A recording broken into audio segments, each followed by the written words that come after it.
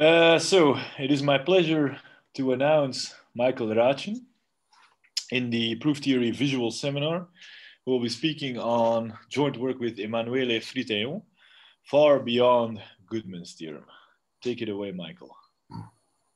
Yeah, good morning. So what this title is about will be revealed as we go along. Okay, so the question of to AC or not to AC was important at the beginning of the 20th century. Zermelo had proved that the reals can be well ordered. And then Borel canvassed opinions of the most prominent French mathematicians of his generation, including Hadamard, Baire, and Lebesgue.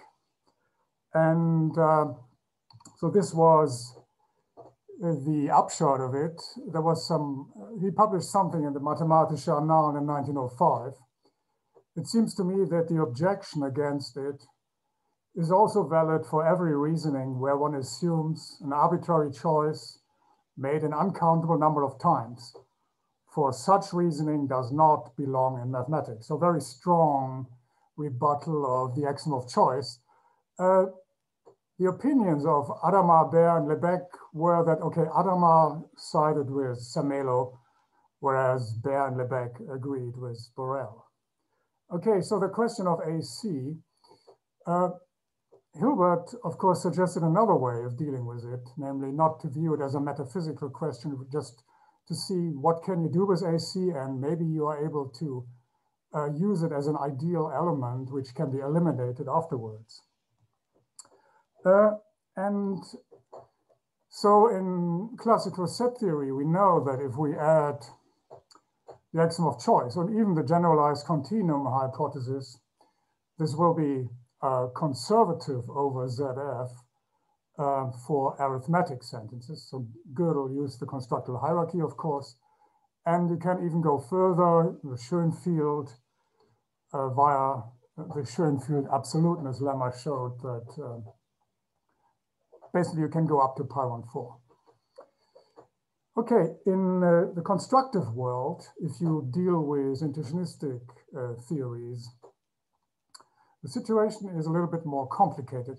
So the proof that ZFC is conservative over ZF for arithmetic sentences just follows from the constructible hierarchy. In the realm of constructive theories, there's a famous result due to Goodman. So if you look at Heyting arithmetic, by the way, can you see the cursor move around something? Yes, yeah. You can see it. Yeah, so this HA omega stands for Heyting arithmetic in all finite types. And then you can add the axiom of choice for all of these types. And Goodman showed that this is conservative over HA for arithmetic sentences. And the proof is rather complicated, and he had two approaches, one via his theory of constructions, and later a nice way of slicing the proof into two parts, namely one part being realizability and another part being forcing. Okay. I will define these axioms AC sigma tau later. Now, in classical set theory, we have several tools for showing independence and conservativity results. And one is the inner models, for instance, L, and another one is forcing. Permutation models as well. Now going to the intuitionistic world, one might also look at the constructible hierarchy. So now I'm looking at basically intuitionistic set theories. So IZF stands for the intuitionistic version of Zermelo-Fraenkel set theory. And you can do the constructible hierarchy constructively. I'm just stealing a title from Richard Matthews, who gave a talk a while ago in Leeds. And the result is that, well, the constructible hierarchy also works to some extent, namely, on the basis of IZF, you can show that L is a model of IZF, and you can show that in L, V is the same as L. Also, this was done by Laura Cosilla, so she looked at this in the case of Kripke-Platek, so the intuitionistic version of Kripke-Platek set theory, the same obtains there.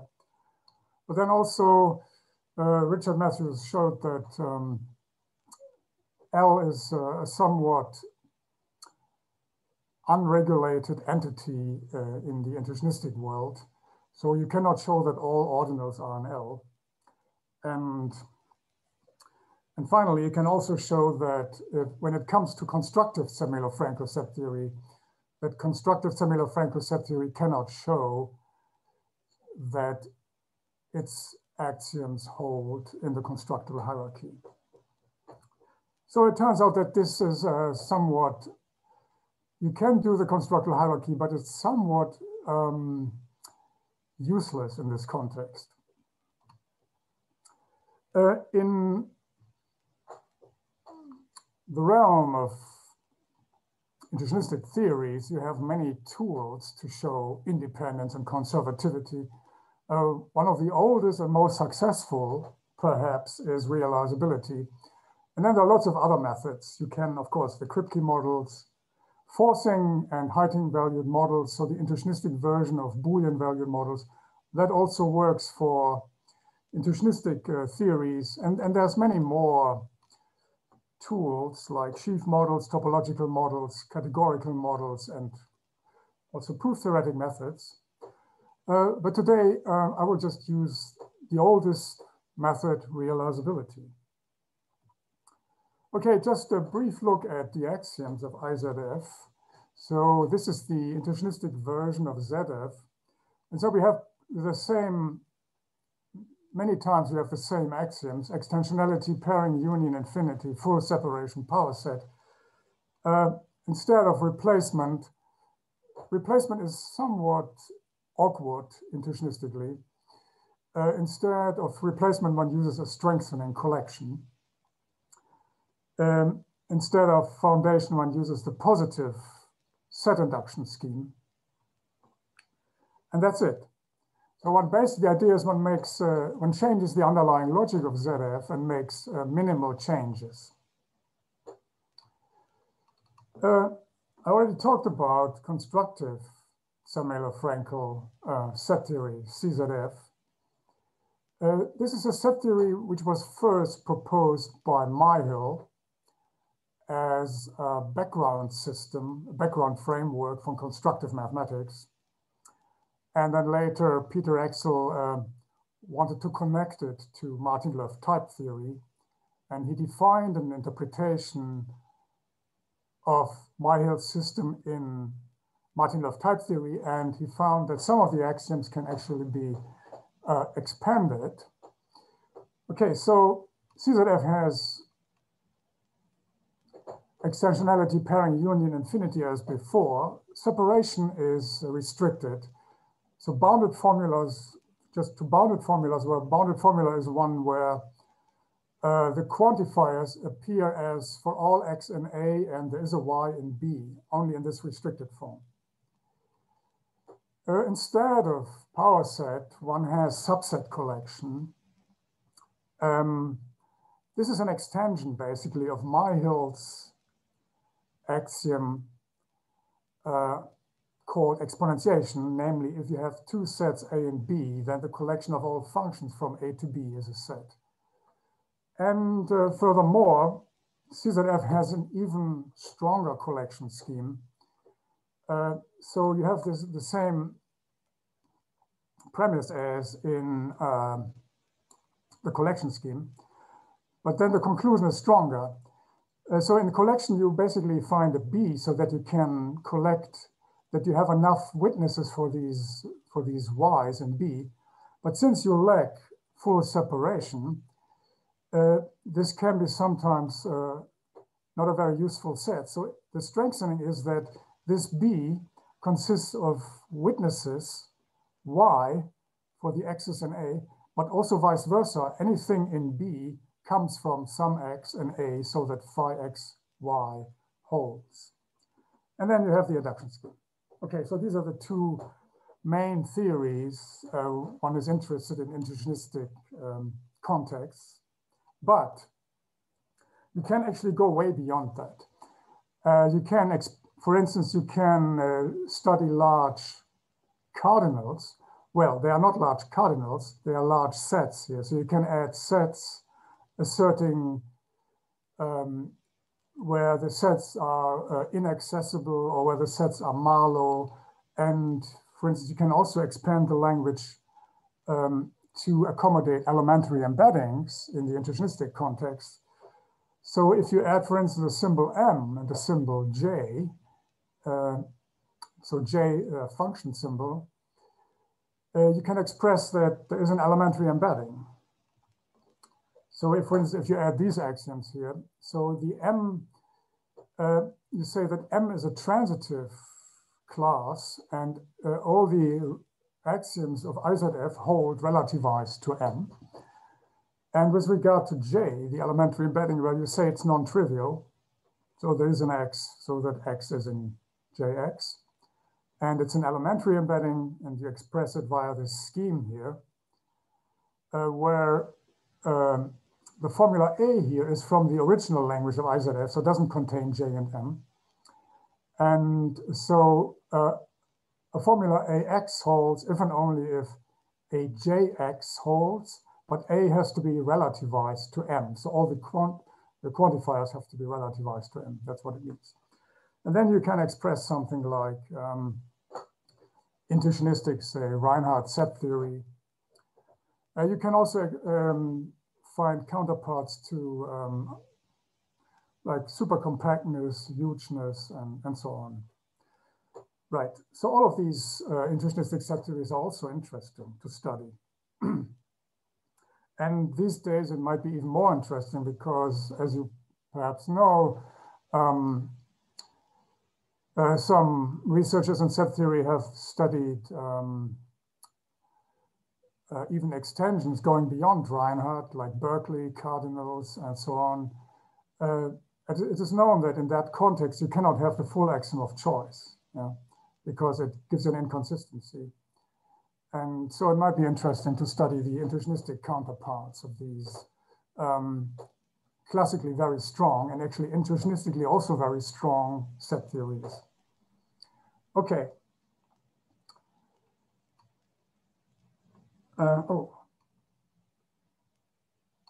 This slide, the one in between, I did not want. Sorry about that.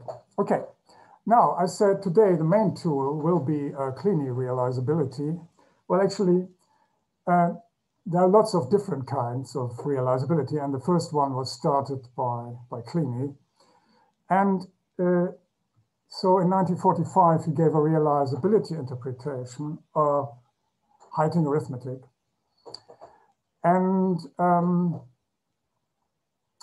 okay, so the idea is here you use programs, E for Turing machines, or let E can be the, well, you have a listing of the partial recursive functions. So E is the E's partial recursive function. And then with these partial recursive functions, you do an interpretation of intuitionistic logic, which very much resembles the so-called Brouwer-Heiting-Kolmogorov interpretation. Okay. Let me just point out the interesting bits. So in the case of disjunction, so E is a realizer for a disjunction. Well, E has to decide which of the disjuncts it wants to realize. If the first, so this E can be decoded, or there's a projection function. So if the first projection is 0, then the second projection should be a realizer for A. And if the first projection is not 0, then the second projection should be a realizer for B. And then the interesting cases are implication. So it means that E realizes an implication if whenever you have a realizer for the antecedent, then you apply E to this realizer and get a realizer for the succeedant of the implication. And in the case of quantifiers,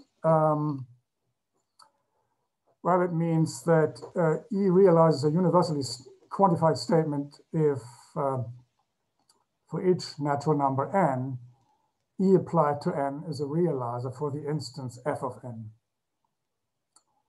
Okay. And in the case of the existential quantifier, the realizer is supposed to provide a witness. So this is very similar, as I said, to the BHK interpretation. Now, the realizability that Kleene used, the first one was basically what's called K1. So the realizers are Turing machine programs or programs for partial recursive functions. But actually, you can use much more general structures. And these structures were first identified by Schoenfinkel in a talk in 1920. So he talked about über die Bausteine der mathematischen Logik, which means about on the basic building blocks of mathematical logic.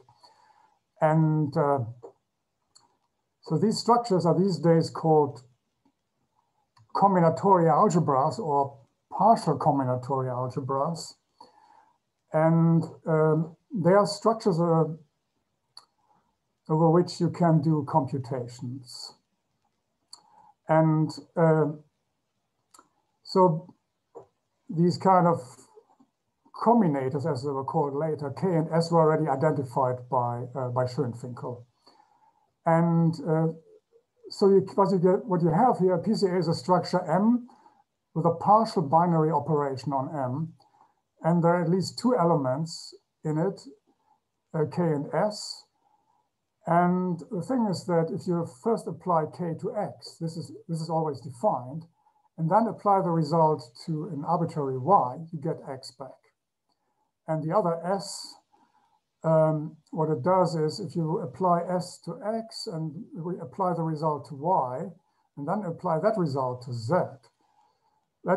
if it's defined, it's the same as first applying X to Z, and then applying Y to Z, and then applying the first result to the second result. And these are structures. This is enough basically to do a nice theory of, to do computations. Actually, Schoenfinkel did only the total case where you have a total partial binary operation on M. The partial case, I think, was only identified much later, though it could have been identified very early on. And I think it was Pfefferman who first used the partial case. Okay.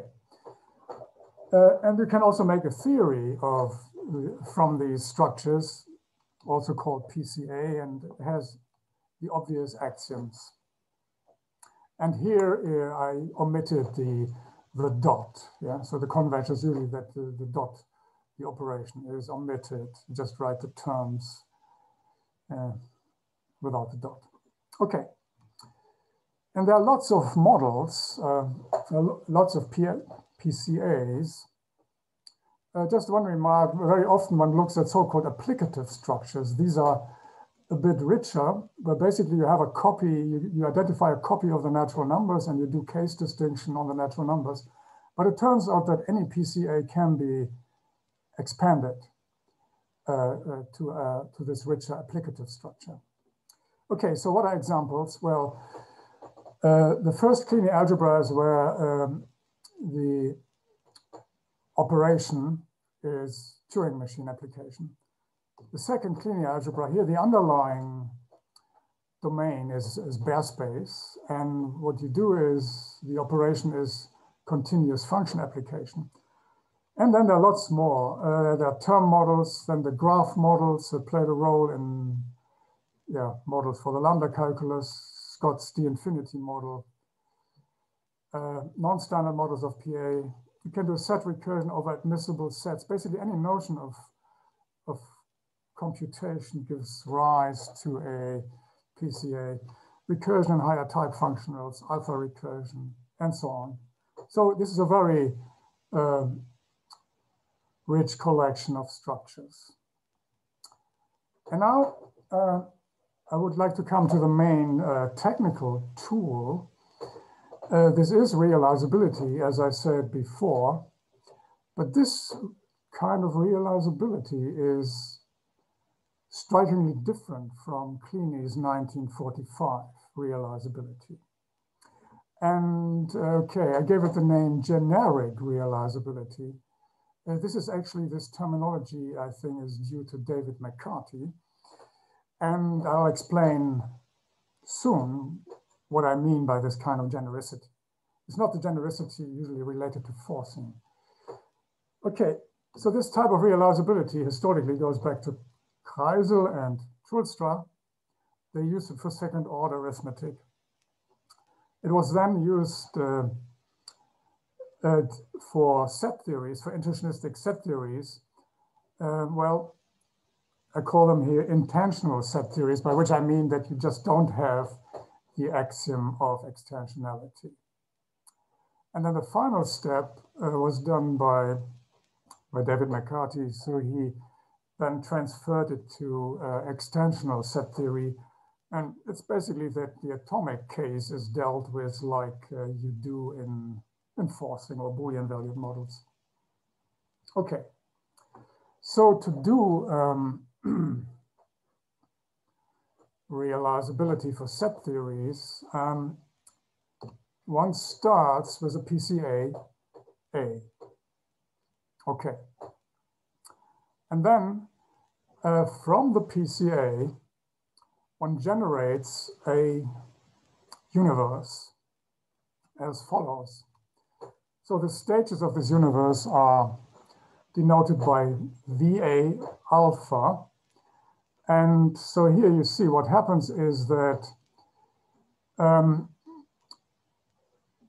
going to VA of alpha means you assume you have already defined VA of beta for beta less than alpha. So in intuitionistic set theory, the ordinals are defined in the same way as classically. Yeah?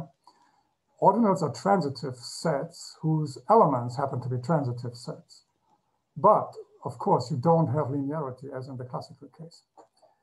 Okay, and then so basically, so you have already defined the chunks VA beta for beta in alpha, and then you take the power set over the domain of A times VA beta for all these betas. Then you union them up, and that's your VA alpha. And then the whole class structure for realizability VA is just the union of all these VA alphas. To look at this a little bit, how do the elements of this realizability universe look like? So if you take an A in an element of VA, and you take an X in A, well, how does it look like? Well, this X is going to be an ordered pair, where the first component is E belongs to the PCA A, yeah? And the second component is just another denizen of the world, VA. The thing is that these elements of A, they come equipped or tagged with some extra information from the PCA, so some kind of computational information here on which certain realizers from, namely the object, the elements of A can act. Okay.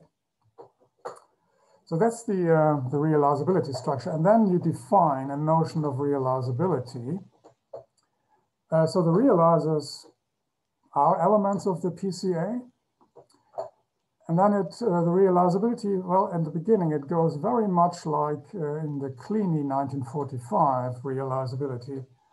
This definitely applies to and, or, and to implication. But then we come to quantifiers, and you see something surprising happens, namely, what is a realizer for universally quantified statement? So this is a statement over all sets, yeah? And this means that for each individual C from the realizability universe, E realizes, and now you substitute this C for the X and phi. And you see what happens is, so the E here, the realizer, doesn't take the C into account. It doesn't act on the C at all. It kind of, it's a realizer for every instance. And this is the reason for giving it the name generic. So it only looks at these objects in the set theoretic world VA as generic objects. Okay. And the same applies to the existential quantifier. Yeah. Just the realizer just marches through. So that it just means there is a C in this world, so that E realizes phi of C. It's kind of a surprising kind of realizability. If you think about it, you will also realize actually that it wouldn't be possible in any other way because, well, if I were to do this like in the Kleene case, then this realizer E would have to entail a witness for this C so that phi C holds. But you know, in a universe, in this realizer, if you want to realize maybe a large set axiom that exists and inaccessible, then it wouldn't be possible if you did it in the Kleene way, because these E's here they come from the PCA and they cannot contain this huge object. Yeah? So it's, in some sense, it's clear that it has to be done in this way, but it's surprising that it works. Okay. Now the atomic case, on the previous slide, the atomic case wasn't there. All right, how's that done? Well, the universe is built up inductively, yeah, and you have to follow this build-up. And so if you have if these two objects A, B belong to the realizability universe VA, then E realizes A is in B if, well, remember that the elements of this B here will be these ordered pairs. And so it means that you find a C so that the ordered pair built from the first part of the realizer, namely E0, and C is in B, and the second part of the realizer, the second projection E1, realizes that A equals C. So you see, because yeah, so the equality appears on the right-hand side, and again, the A appears here. This must be a recursive definition. So it's defined by transfinite recursion. And then similarly for the A equals B. Okay, so that's the definition of this type of realizability. And it has very interesting consequences. So now most of the time, people just use maybe one or two of the PCAs. And if you use the first Kleene algebra, so this means Turing machine application, you get a world in which some of the principles that are cherished in Russian constructivism are valid. For instance, the Church's thesis, yeah, would hold in this universe. So internally in this world VK1, all functions from the naturals to the naturals are computable. If instead of K1, you take K2, the second Kleene algebra, which is based on bare space and continuous function application, you actually get a world which is more adapted to Brouwer's intuitionism. For instance, many operations become continuous. But of course, one could look at many more of these PCAs and find many more interesting worlds. I think this is one of the beautiful things about studying these realizability models, that you end up with so many different set theoretic worlds. Okay.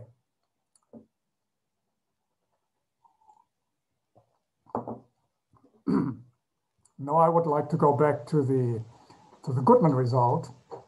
So this was a conservativity result, adding the axioms the axiom of choice for finite types, doesn't yield new arithmetic statements.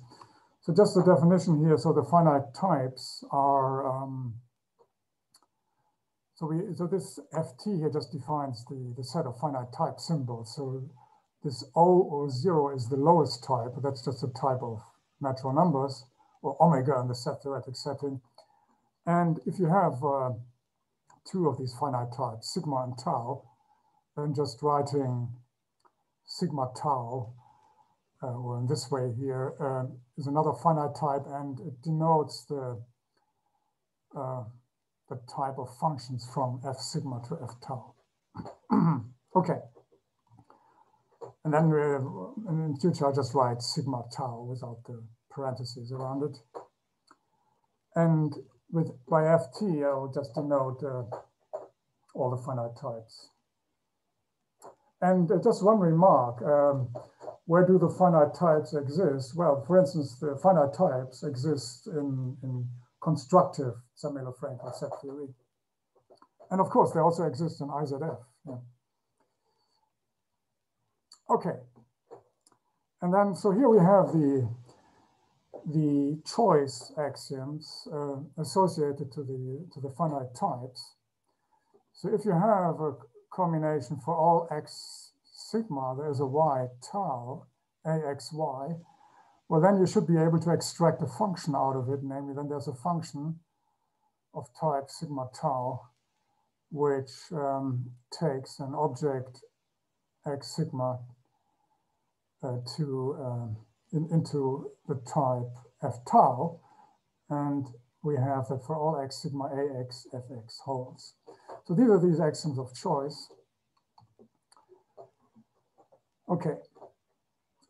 And so what happens is Goodman's result says if you add these choice axioms to a higher type Heyting arithmetic, then no new arithmetic statements are proved.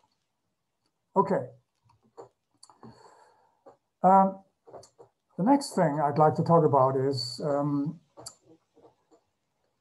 this generic realizability can be, in a certain sense, beefed up to what I'm going to call extensional realizability. Now, extensional realizability has been studied before in connection with other notions of realizability, in particular, realizability for HA. So for instance, Robin Grayson, I think is maybe the first reference where you find something like that. Interestingly, he was in Münster at the time, and I was a student there, so I had some contact with him at the time. Surprisingly, many years later, I used this stuff. Okay. It was also used by Biesen, by Gordeev, by Van Oosten, and Toornstra. But I think it was never used for this type of generic realizability for set theory. Okay. Of course, but this is a very natural step. And so this is now the joint work with Emanuele Fritaillon. And so the previous realizability structure, as I said, we would like to beef up to take care of more extensionality. Okay. And so the difference now is, again, we start with an arbitrary PCA that doesn't change. But the realizability universe has another component. Namely, in the previous case, in the realizability universe before, there was only one copy of the domain of A. And here we have two copies instead. Yeah. And so that's the main change. And what this means is if you take an inhabitant of this universe, X, so let's call it X, and then the elements Y of this X are triples. Yeah. Well, the first two components are from the PCA, the given PCA A, and Z is another inhabitant of this world. Yeah. And okay. And having now basically these two realizers, this as an additional information, we will use it to express that E and E prime are equal realizers of something. And okay, so the realizability definition looks now more involved.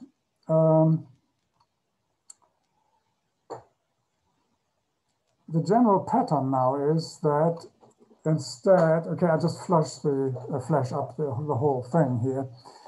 So instead of having in front of this realizability symbol, just having one realizer, we have two basically.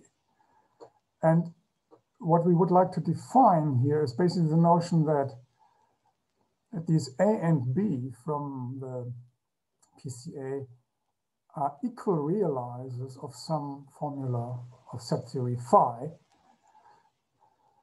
So phi is a formula of set theory which usually contains parameters from this extensional realizability universe. Yeah.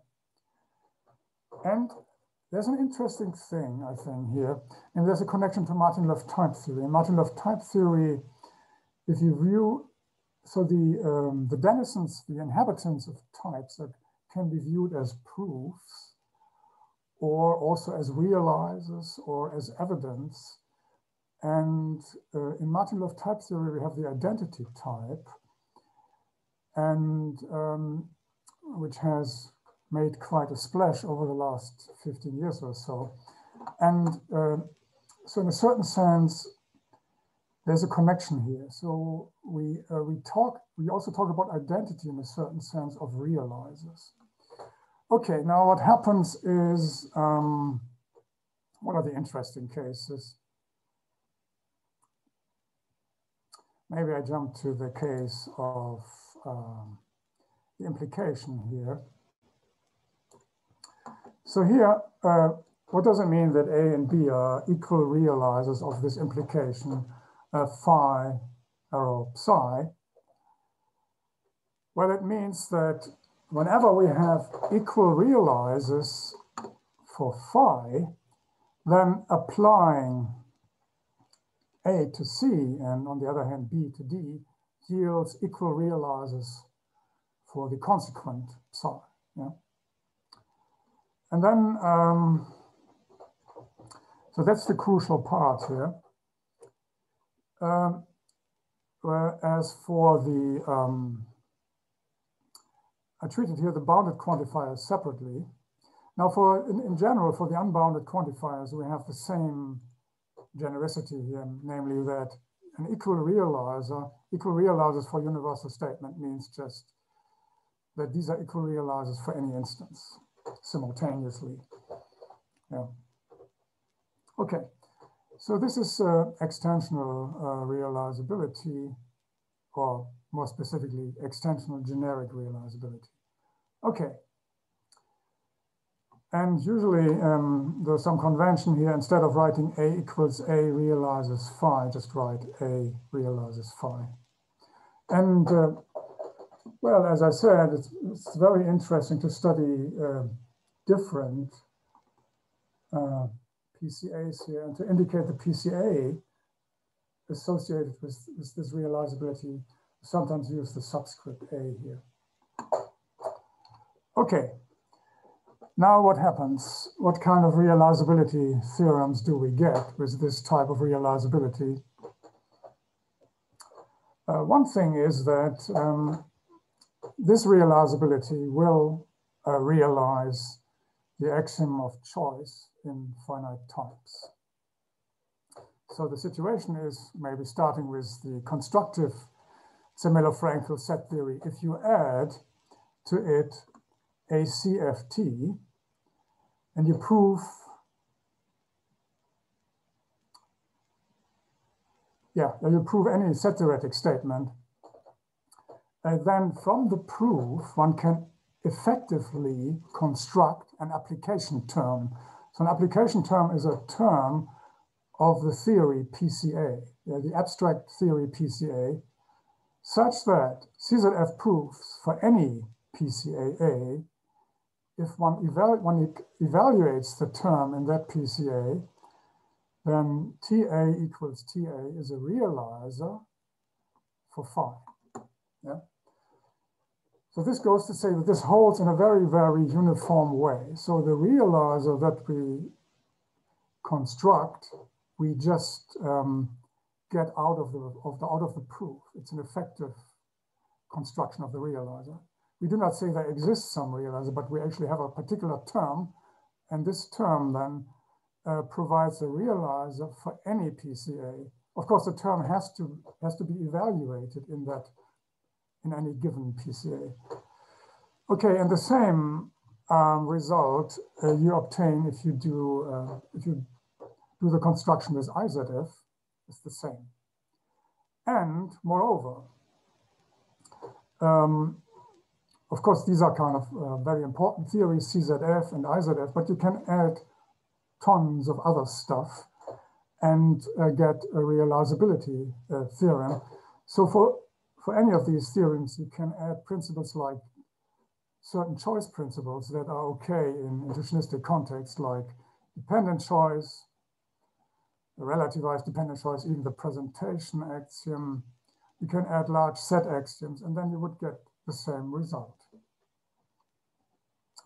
Okay, so that's very nice. So this kind of realizability allows you to realize these finite type choice axioms. And then the idea is to combine it with the Goodman machinery. And another confession, I stole the title for the talk basically from a section of a paper by Friedman and Shadroff. The paper is called Large Sets in Intuitionistic Set Theory. And they also studied some choice principles in finite types, namely these two here. Namely, they studied special cases. So the first special case is the CAC stands for countable axiom of choice in finite types. So here you have a combination for all n. N is ranges over naturals. There is a y of type tau, phi and y. Well, then you can find a function which produces the y from the n. And another is a dependent choice thing here. If you have for all x sigma, you have y sigma, you find a y sigma so that phi x y holds, then given any x sigma, you can produce an omega sequence given by this function f here, so that f0 is the given x, and for all n, phi fn, f of n plus 1 holds. And then they showed that these, if you add these principles to, for instance, to IZF, you do not generate new arithmetic statements. So now these are very special cases here. And basically to show this, you only need some kind of, you only need to work with the, basically a form of 1945 realizability. With generic extensional realizability, you can show it, you can prove all the finite type axioms of choice. And you can combine it with the Goodman machinery to get conservativity. And just a reminder of the Goodman machinery,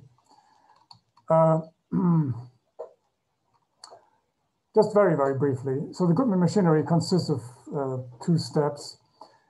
The first step is you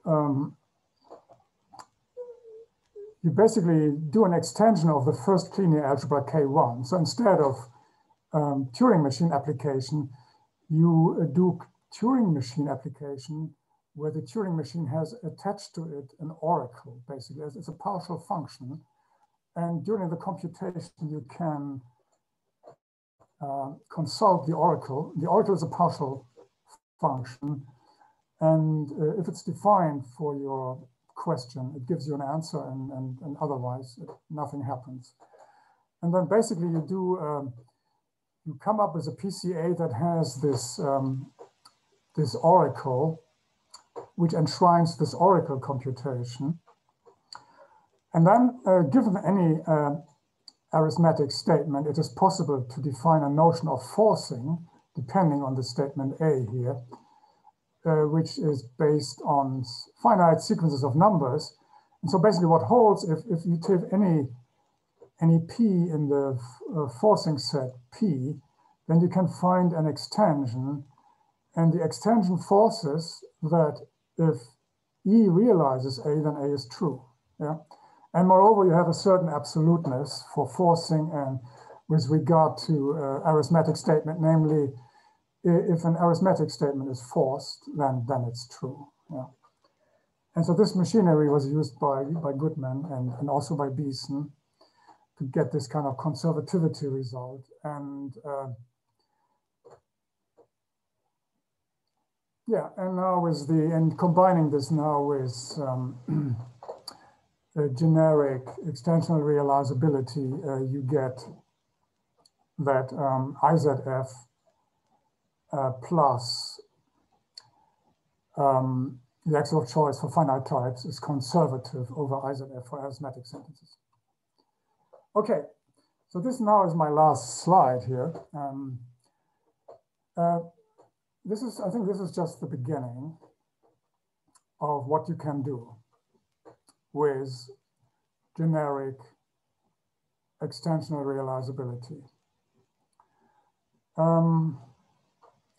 So recall that the new choice principles we added to intuitionistic set theories were choice principles for finite types. But why stop there? Actually, you can go to transfinite types. Already Hilbert did this in his paper on the infinite.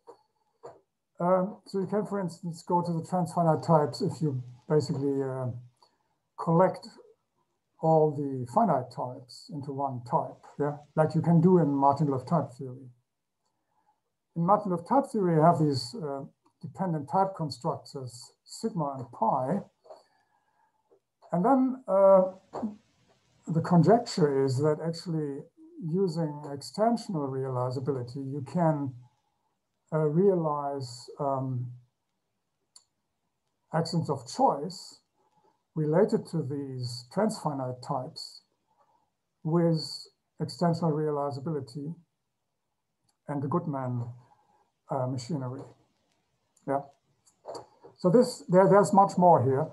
And already it has been shown actually for CZF, if you add an axiom saying that all the types generated from the type of natural numbers via the dependent type constructors, sigma and pi, that you can add for all of these types an axiom of choice, like it holds in martingale type theory, and then you get conservativity over CZF if you adopt these axioms.